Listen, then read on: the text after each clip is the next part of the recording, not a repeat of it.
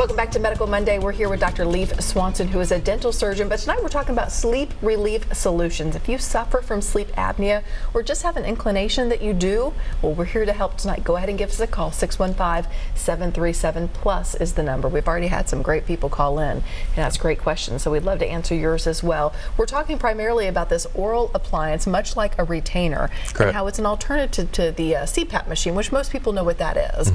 Big kind of bulky mask you wear with the machine on the side of the bed. How do people travel with that, by the way? Is it?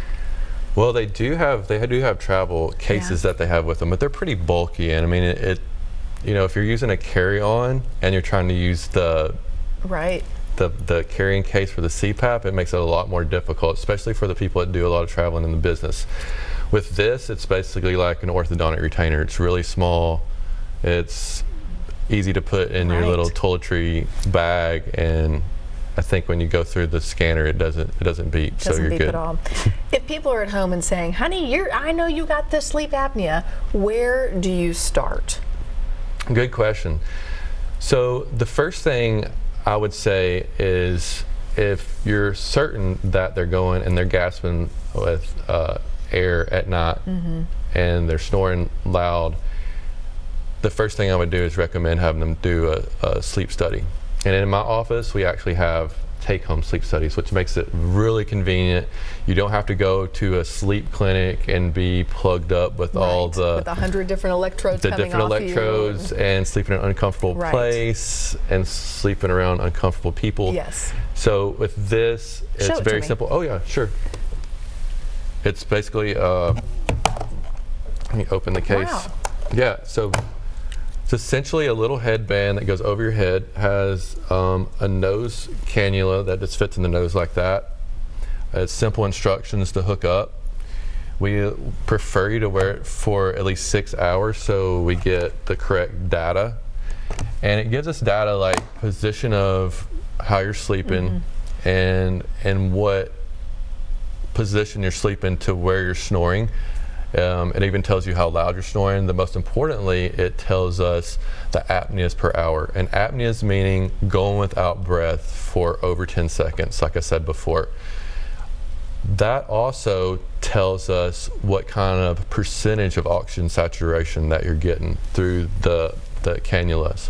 So all that information is very crucial for most making a diagnosis from like either a mild or severe case, and how to treat that and which device to use to treat that. Mild, moderate, severe, what is correct for this appliance? So most of the time with severe, they have obstructed and central apnea. Which is more of a nerve issue, right? It's a neurological issue. It's where your brain is not allowing, you know, your muscles and your airway to be able to open.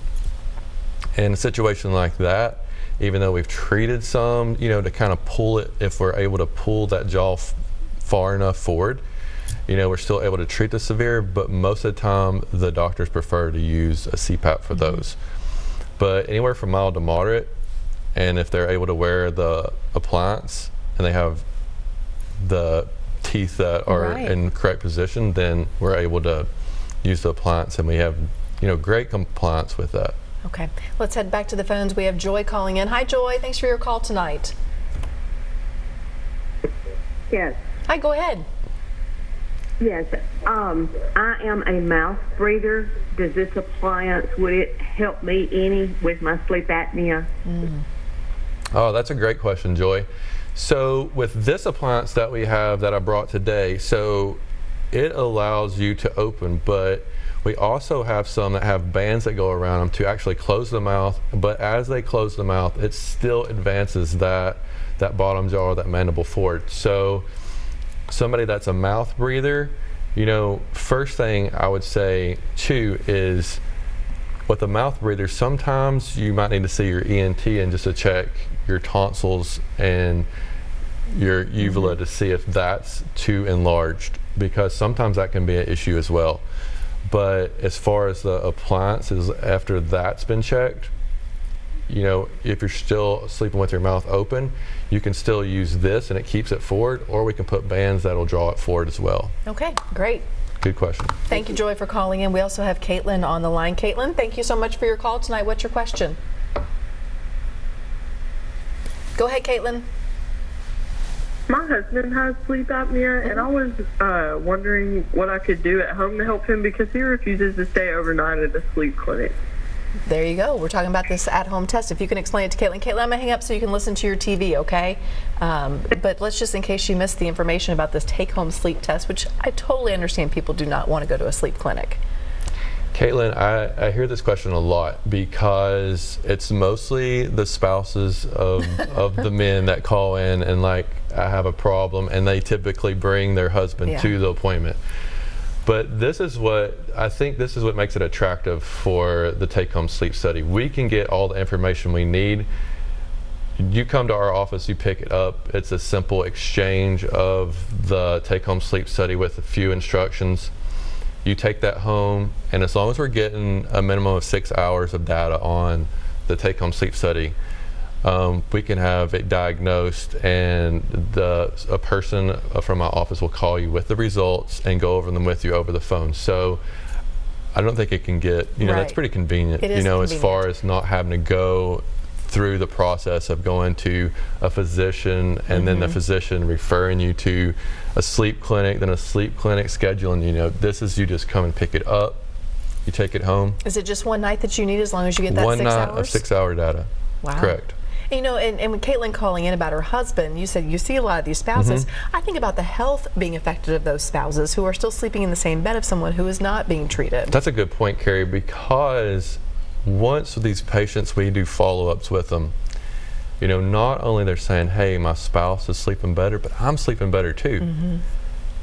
And when he wakes up, he's in a lot better mood, which I think is definitely a win-win situation. It is, probably without headaches or jaw pain, better mood, just can function better during the day. Absolutely. Not to mention, sleep apnea can increase the risk for heart episodes, for stroke, for diabetes, all kinds of things. And you know, the point I'd like to drive home to the viewers is, you know, a lot of people don't know that they can feel better. And so I really want to convey that, especially with the new year coming around and people always wanting to get, you know, new year, new you. Yeah, this is, you don't have to be tired of being tired anymore. You can feel better, and just with I always recommend people, if it's not you want to call the office, you know, just get online and take some of these like the Epworth Sleepiness Scale, some of these stop bang tests, and just see if these things are, you know, you're coming up with a formula like you're saying, oh, yeah, this makes sense. I'm falling asleep when I'm riding in the car, or I'm falling asleep when I'm watching, you know, Channel 5. We can't have that. We can't have that. No. So, you know, these are things that I think when you answer these questions and you feel like this is something for you, I think it's very imperative to, you know, have a sleep study done and, you know, get yourself feeling better. And there's really no judgment, because it's something you cannot control. You cannot will yourself to not have sleep apnea or to sleep better. No. It is a physical thing. And here's the thing with this is, over time, it's almost like a chronic disease. You know, it slowly progresses until the person's acclimated feeling like that. It doesn't, it's something that just happens overnight. It happens through a series of days, weeks, years, and a person, you know, finally, hopefully wakes up and said, you know what, I'm tired of feeling like this. I want to do something about it. And so that's the thing I want to drive home to the viewers, you know, especially with the end of the year, first year coming forward. Let's do something about it. Absolutely. Okay, we're going to take another quick break. More of your calls and questions when we come back. If you do want to call in during the break at 615-737+. We'll be right back.